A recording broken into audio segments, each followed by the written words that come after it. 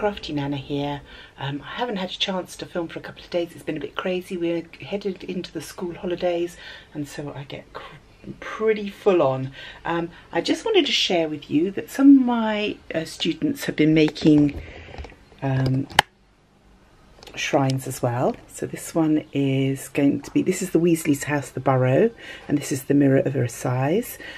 This one she's making a Hufflepuff, that's why it's a yellow, and she's going to put the shelves inside and miniature potion bottles. This one is making a little, there's a little Hedwig in there, little owl, owl on here. She's made dangles, there's the dangles to go on the bottom there. We're going to make paint a moon here. I think she's talking about having a wand and or maybe a broomstick across the top. But I just love the fact that they're all having a go. And there's another one that's doing the castle design that I did. She saw it in my book and she said, yep, I'm going to have a go at that. I will probably still have a go at that one myself, just because obviously I designed it and I fancy doing it and I think it will look great. So I have to find out how to make some really cool little potions bottles. Potions bottles, I can get the little tiny glass ones, although it's not easy to get large quantities of them. I have sent off for some, but when you buy things online, you never quite know what you're going to get or what size they're going to be.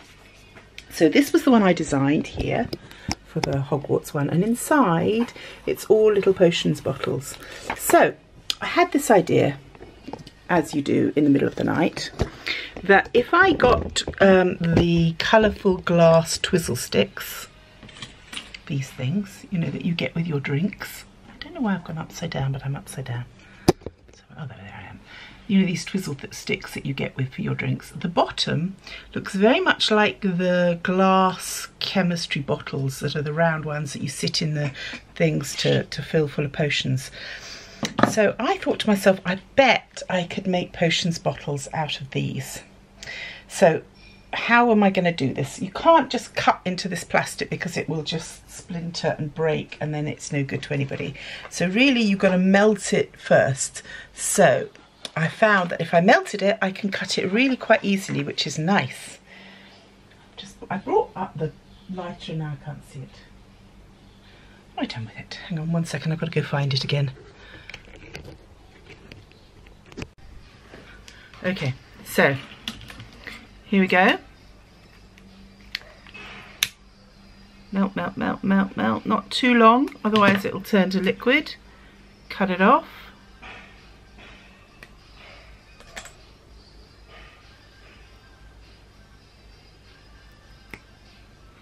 Right, then heat up again. Just the end. If you've got a surface that will not burn, you just push down so you get a little glass rim on the edge of your bottle so that it looks like it's a little apothecary's bottle like that. Okay, now I was thinking I might need to add some little stoppers to these bottles, and I had a few beads here, so that would be add a drop of glue, and I'm just thinking the best glue for this would probably be Yoo-Hoo. Probably Yoo-Hoo or a little bead on the top to make it look like it's stopper. It's got to be tiny, and that is tiny. So I've already made, I've got some ready-made bottles. I want to take the plastic stoppers out of these because I just think the plastic just does not look cool. The plastic looks cheap and nasty, so I'll put little corks in those. I found one little like wine bottle, but I think if you have all your bottles the same, it's going to look pretty boring. Some of these ones come with, and they've actually got like glow-in-the-dark powder inside, which I think will be quite cool. So again, I put a little cork in that, and then that powder literally is glow-in-the-dark powder, which would be quite interesting. So yeah, and I've made a whole load of these, all different colours, different sizes, different shapes, coolio, so I'm quite pleased with those. I think they will look, once you put a group of them together, they will look, we've got some red ones, some yellow ones, other colours, red, orange, oh that's a very bright orange there. Yeah, just so that they'll look like little experiments, little poison bottles. I'm going to maybe put some stands on some of them so they're slightly different shape. But all in all, I'm quite pleased with those. So a lot of stirrers that had no use have now become little tiny potions bottles for the Harry Potter shelves. But also, I'm making with one of my students, she actually wanted to make a potions class. So we've actually made a start. She's made a stained glass window with potions drawn on it. We've made a dresser to put all our potions on. I don't know if you can see in there, it's quite dark. I'll take the lid off. Ooh, that helps a bit. Again, you see this nasty pink stoppers. We've made a little black cauldron. I might like fill it full of bubbles coming out the top so it looks like it's actually got things on. There's a little mortar and pestle there for grinding things up. But yeah, I've made a little picture for the wall with a world map, because I think every classroom should have at least have a map. Made little wands here waiting to go in. This is going to be the tabletop when it's the other way up. I've got pages for books, for spells, so I'm going to get her to put all those together and build her classroom. She's already started painting the outside of it. You can see the window from the outside. So yeah, we've got quite a lot of Potter heads in this room, which is probably why I have the Ravenclaw on the door, just to make them feel at home. So yeah, we'll be getting on with that. We'll be getting on with our shrines, and I've still got to get on with mine. So yeah, good start. I will come back having cleared up some space, ready to do my stuff. Now I have used the same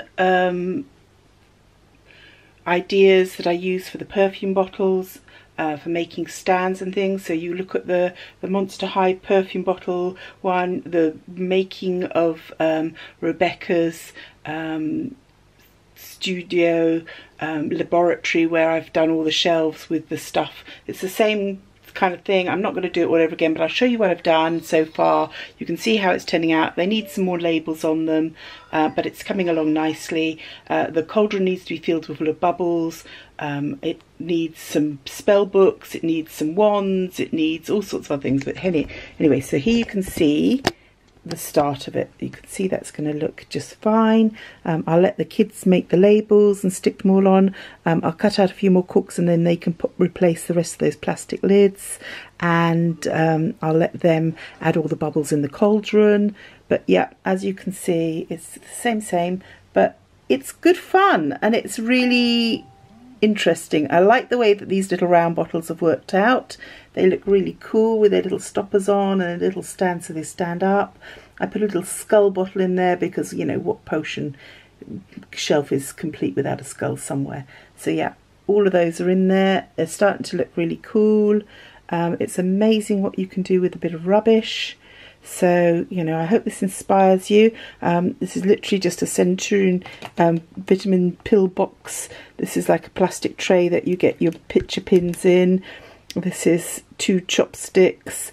This is a bit of clay and a bit of plastic lid chucked in the front there just to make it look a bit architectural. You know, you can buy all these little wooden pieces. I haven't actually used this one because I've only got one that's this shape. But yeah, you can get all sorts of little bits of wooden stuff that you can add on.